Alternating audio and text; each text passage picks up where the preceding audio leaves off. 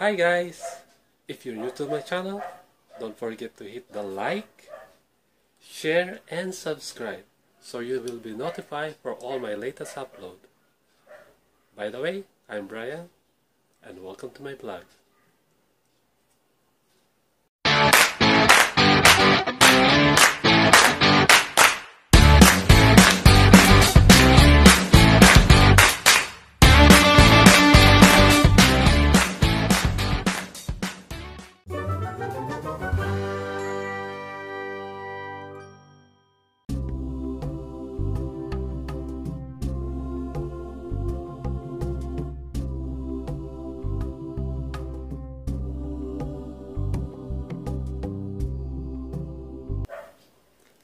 Ang topic po natin ngayon ay magtatanim ako ng pakwan.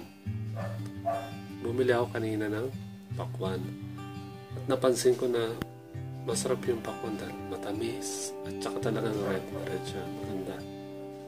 So naisipan ko, bakit di kaya subukan ko magtanim ng pakwan, baka sakaling tumubo. Kaya kinolekta ko yung mga buto niya kanina.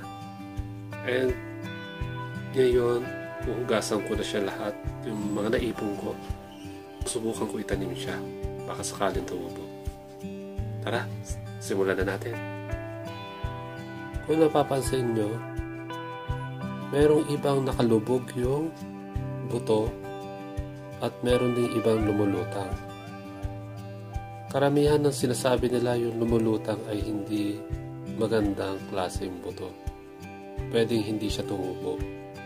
Yung mga lumulubog lang, yun ang mga gandang klaseng buto. Pero sa gagawin ko, parehas ko silang itatanim. Kasi ito lang naman yung buto ko eh. At susubukan natin kung tutubo sila. Tapos, pag halos maraming tumubo, mamimili lang tayo kung ano yung aalagaan talaga natin. Kung ano yung mas maganda ang bunga. Actually, may lupa na rin ako dito. Matagal na. Ito yung mga pinagtataniman ko for starter. Tapos pag tumubo na siya ng medyo liliit at pwede nang ilipat sa mas malaking container, tsaka ako na tinatanggal dito. Ngayon, durugin lang ulit natin siya. Bubungkalin lang natin.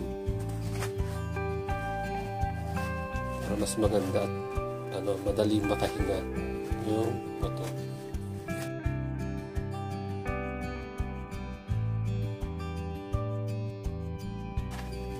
Tapos dadagdagan na lang ng konting lupa.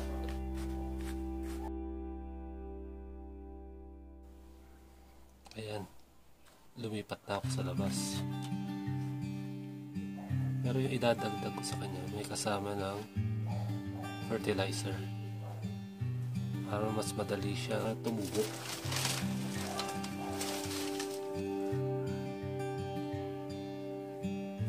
Yan, hahaluan ko lang. Dadagdagan ko yung luma.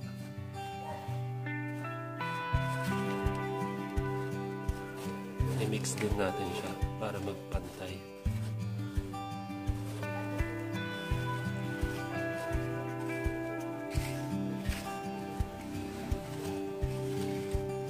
Sana tumubo siya.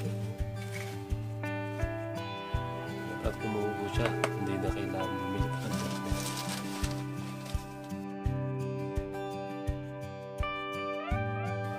Ayan, ilalagay na natin yung mga buto. Ikalat lang natin.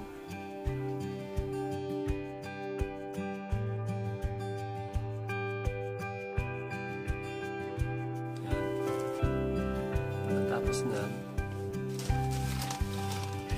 tatapunan na.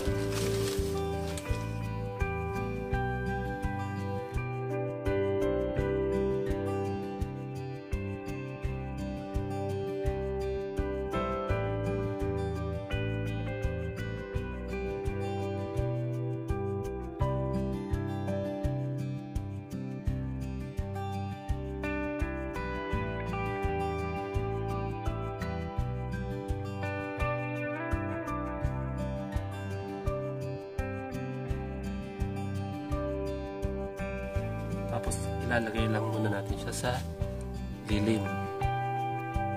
Mga siguro 1 week or 3 days hanggang may makita tayo na sumibol.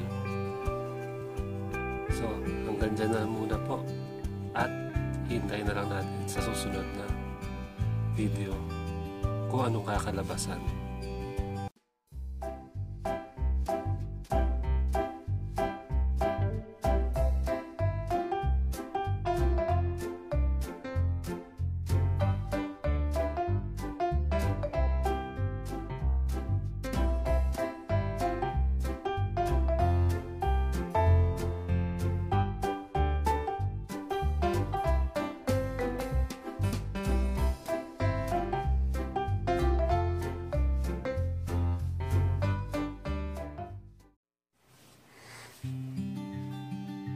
Ayan guys, naitanim na natin siya na maayos at naitabi na natin siya sa lilim para hindi siya agad matuyuan at mas madali siyang sumibol.